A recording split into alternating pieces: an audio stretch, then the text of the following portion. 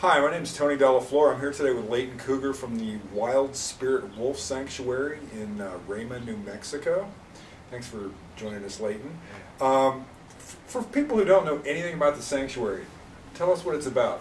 Well, what we do is we rescue captive bred wolves that are sold in the exotic pet trade to be people's pets. And we end up either rescuing them from people who made them pets, or if we're really lucky, we get to rescue the animal before it actually got sold and hit the pet market itself. And then we give those animals a permanent lifetime sanctuary. And then we use our sanctuary as an educational facility so people can come and see a wolf up close, learn more about them. But not only that, but we also have some wolves that are highly social that we can bring in the public school system and use them as educational tools to teach people and let people see a wolf hands-on, so they can have a discovery that the wolf is not the big bad beast that's going to run amok and eat their children, but it's also not a pet. Right. Tell me, going back to the beginning, what you just said, who knew there was even this trafficking in hybrid wolves? How did you even find out about that? Well, you know, I found out about this whole phenomenon when I moved into the neighborhood. When I moved into the community I lived in, this project had just started back in 1996. So, and since then, it's just, exponentially grown. And since we got the internet, you can now buy any wild animal on planet Earth that you can think of with a click of a mouse and a credit card. So it's made wild animals very accessible to the general population. Because hey, if Michael Jackson can have a giraffe, why can't in a chimpanzee? Why can't I have a whatever? So it's just one of those phenomena that's going crazy, primarily due to the internet. Is it something people think I'm getting this cute, cuddly little pet, and then they realize it's actually a wild animal? Yeah. Is that why they end up at your place? I don't think they really just suddenly realize it's a wild animal, because that's the intrigue. They buy this cute, cuddly little wolf puppy, and it's so darn cute, and then when it grows up and it starts consuming mass amounts of food and digging giant holes in their backyard and destroying their entire living room furniture.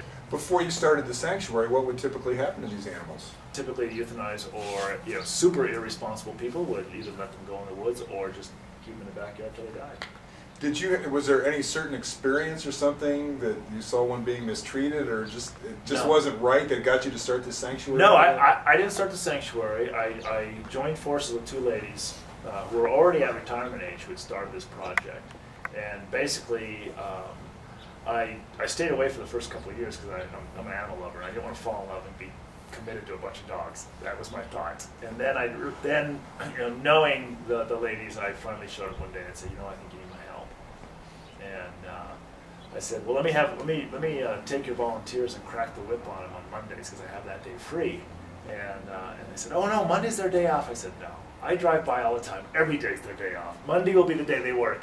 So I went there, I started cracking the whip, everybody left. All the volunteers left, so hey, what could I do? I had to stick around and help out these animals. And then that was back in 1996, and then in 2003 I took over the company. Before you got into this, did you have any background in dealing with wolves or any type of wild animal? Not wild animals per se, but I was a farm boy, lived in the woods almost the majority of my youth. So, and I just had an affinity towards animals. I also volunteered at the LA Zoo as an adult when I lived in Los Angeles. So, it didn't seem like it was anything but second nature. How many wolves do you have out there now? Right now, I think we have 62 Wow. wolves and one fox, one red fox, who just showed up. 62. And again, most of these were owned by somebody? Yeah, most of them were. We have a few that we luckily were able to acquire before they actually hit the pet trade. We got them from the breeders that were breeding them. Yeah. Now, I don't know how this works. Do you eventually release them, or is this pretty much a home for these This is wolves? it, permanent lifetime sanctuary. Part of my slogan is we never breed, we never buy, we never sell, we never release. We only provide permanent lifetime sanctuary. And what's it cost to do this? 62 animals, that's going to be a lot of work. Yeah, it's math, but I'm sure somebody watching has a calculator. It's $7 per animal per day. Okay. It's 62 animals just to feed. That's not the lights. That's not gasoline. That's just to feed them. Right. And they eat primarily wild game and poultry. And when I buy poultry, I have to buy it by the 5,000 or 10,000 pound lots. Now I want to tell you something. This is really important because last year, at the beginning of last year, I bought 10,000 pounds of chicken at 18 cents a pound. By the second purchase of last year, it was 59 cents a pound. I just went to buy this last week. It's 90 cents a pound. So it went from 18 cents last year to 90 cents a pound this year. So our prices are way up. And I'm taking it this is not free-range chicken. This is just your basic. This is whatever I can find in a bulk amount. Yeah, good old Tyson. So you've got to pay. You've got to store all that. Yeah. You have a lot of expenses associated with that. Right? It's not like being in the pound where these animals can be readopted. Once you take them on until their lifespan is over. Their whole life, and the average lifespan of a wolf in the wild is 6 to 9 years, but in captivity the average is 14. Wow. What's the biggest misconception that people have about wolves? There's lots, but I think aggression. People almost always think that wolves are aggressive when they're absolutely, virtually non-aggressive. But when they're very familiar with a human being, they can be dangerous because if now they're living in your home, they consider themselves part of your family, and they're going to behave like a wolf would in their family. But most people think by nature wolves are vicious, so they're not vicious by nature. But when we take them out of nature, then we have a different dynamic happening. What other kind of misconceptions? That it's going to be just like a dog. If it looks like a dog, I can raise it like a dog, it'll act just like a dog. My analogy is, so if that's the truth, then I can take a chimpanzee, raise it like my daughter, it'll grow up to be a supermodel. Nope, it's going to still be a chimpanzee. They'll still have that ugly little mug. But, you know, so a wolf will not grow up and be a dog because they don't have any doggy thoughts, doggy daydreams, or doggy desires. They have no desire to please us. They want to be our equal. They're not somebody who looks to us and says, "Master, tell me what to do. Let me go fetch a ball." You know, it's give me some food and let me tear up your couch. I'm sure we'll be showing some pictures, but describe what the sanctuary looks like. I have no. Is it look like a kennel? Is it an open space? Yeah. Talk a little bit about that. That's a great thing. All of our animals are in compatible pairs. And when I say compatible pairs, that means they get along. What people often think of is that a bunch of wolves get together in the woods and they're called a pack. Well, a pack is a family unit. So we can't be rescuing strangers from all over the country and put them in a group of 5, 10, 15. They'll kill each other because they're not related to one another because a pack is a family unit. So we have compatible pairs and family groups in different size habitats throughout our compound. We have 88 acres. And we absorb just about 20 acres in habitats, and the rest is buffer all around the property. We also provide a campground in a primitive RV park, and we have a nice little picnic patio. So we encourage people who have to drive a long ways, and to get there, you've got to drive a long ways, no matter unless you're in Rama. Yeah. But so we say, pack a lunch, sit in our picnic area, let the wolves serenade you while you eat, and then take a great tour throughout our whole facility. We're at 7,500 foot in elevation, so the animals and it's fully wooded, so the animals are cool all year round, and they've got plenty of trees and shrubbery and whatnot to run in, rock formation. So it's really cool. So I was going to ask you, describe one of these habitats. What does this look like? Yeah, well, the finest habitat, which if people see the Romeo video that I just made of our fox, he's got the best one. It's it's got a stream running through it and grass growing, and it's really beautiful. But wolves tear their environment to pieces. If they are out in the wilderness, they're going to be running in a 100 square mile area. They're not going to destroy their environment. But in 5,000 square feet, a pair can really tear up the environment. So pretty much it's dirt and trees and rocks. And all summer long, here in New Mexico, all summer long we get rain, so it's beautifully green. But come wintertime, the green dies, and it's just dirt, rocks, and trees. And the snow comes, and it's beautiful. So, yeah, people can see from our pictures and our videos that it's really a gorgeous place. So what kind of barrier do you have there that prevents them from going and eating the visitors? Yeah, right. It's a 9-gauge chain link fence, a minimum of 9.5 foot tall, and we also bury ground wire 3 feet into the ground so that we prevent them from digging out. We have double gate entry systems, so an animal can't escape when you open a gate. You've got to go through one gate, close it, go through another gate, close it. We're very professional. We're just like any zoo would be. Now, I assume there's probably some medical costs, veterinary costs type associated with this. Yeah, there probably aren't a lot of wolf doctors around, I'm imagining. Yeah, and we have to travel on average anywhere. We have to travel at least 65 miles to the nearest vet, but we actually typically drive all the way to Albuquerque, all the way to the East Mountains, about 150 miles to a vet that we like there. So our vet bills also include gasoline and travel.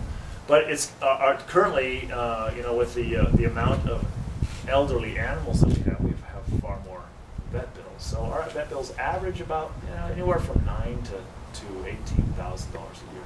Wow. When people say, Leyton, what's your ultimate goal at Wild Spirit Wolf Sanctuary? The ultimate goal is shut it down, close the doors, lock it up, because we don't have an epidemic in America anymore of people buying and selling and breeding wolves. Do you think Disney's responsible for this? Why do people do this with all kinds of animals? Yeah. And they think somehow they're human at some level or whatever, or I'm going to humanize them, or I'm going to domesticate them. Where does this idea come from? Well, I don't really know. I wish I did, but I will try to remind people that it took thousands of years to get Chihuahuas from a wolf. That's domestication. That's a process that happens. Because people often use it, well, he's domestic. No, he's not. He's social to humans. But he's not a domestic animal. The domestic wolf is called a dog. And there's lots of them. And they're breed-specific. They have breed-specific behaviors, so we know what we're getting. When we go buy a Labrador Retriever, we know his job is to retrieve, and he lives for a tennis ball, But when we get a wolf, he lives to be free and wild and on his own and in charge. And you don't want that guy in your house. Well, two other questions here. You mentioned how many people do you have working out there at the sanctuary? Never enough, and no payroll at the moment, so it's tough. Myself, my wife, and two staff members, and I'm not really sure right now. Maybe a dozen volunteers that live on site. But again, you're saying you pretty much. It's a 24/7 job. Yeah. So somebody's always got to be there. Yeah, we have people that live. My two staff members live on site, and all my volunteers live on site. Wow. Now, where do the wolves come from? Are they all from New Mexico or from all over the country? Or all over the country, from California to Florida, all points in between. We recently were in Iowa and picked up 3 wolves from a zoo that was closing down. I really wanted these wolves because they're tundra wolves, and I'd like to be able to show the different subspecies of wolves at the sanctuary. I don't want to just rescuing is very important, education is highly important, and the best way to educate people is to have the different subspecies so we can demonstrate to them what they look like, what their different characteristics are, and that sort of thing. How do those wolves fit into the high desert climate? None of them do, but they're breeding Arctic wolves in southern Texas. What kind of nonsense is that? They're breeding Arctic wolves in Georgia and Florida, so far removed from their environment, and people think it's okay to have an Arctic wolf in their backyard in South Texas. That's hell on an animal that needs to be in 30 to 20 below temperatures. The Michael Vick case last year obviously brought a lot of attention to breeding of pit bulls and fighting and stuff like that. It sounds to me like there's not that same public awareness of what's going on with this breeding of I suppose if a celebrity did something heinous with a wolf, we could get the public awareness we need. But it takes somebody like him to bring awareness to people, and it shouldn't be that way. There's soldiers out there. There's what was the term they used for Steve Irwin? A warrior for the wild or whatever. There's a lot of diligent people out there trying to stop a lot of this stuff, but nobody wants to listen until a Michael Vick shows up. A famous person that we can point our finger at and say, "Ooh, he's bad." And now suddenly there's awareness. Or if Oprah gets you on her show, then suddenly there's a boatload of awareness. So far, Oprah hasn't called. I've called her plenty of times. Good. Well, fascinating story. Any last thing you want to say to the viewers here about? The last thing is check out our website often, www.wildspiritwolfsanctuary.org, and check out all the great videos that I have, and then more than ever, come see us, see what we do. Get us into your school, your club, your church, your group, do an educational program. And if they want to support this effort, what can they do? We're a 501c3 nonprofit organization, and we can give you a contribution receipt and get tax deductions on your donation. Just go to our website and donate right to the website, or simply just send us a check. Okay. Just that easy. All right. Well, Leyton, thanks. Appreciate it. Thanks, Tony. Great story. All right.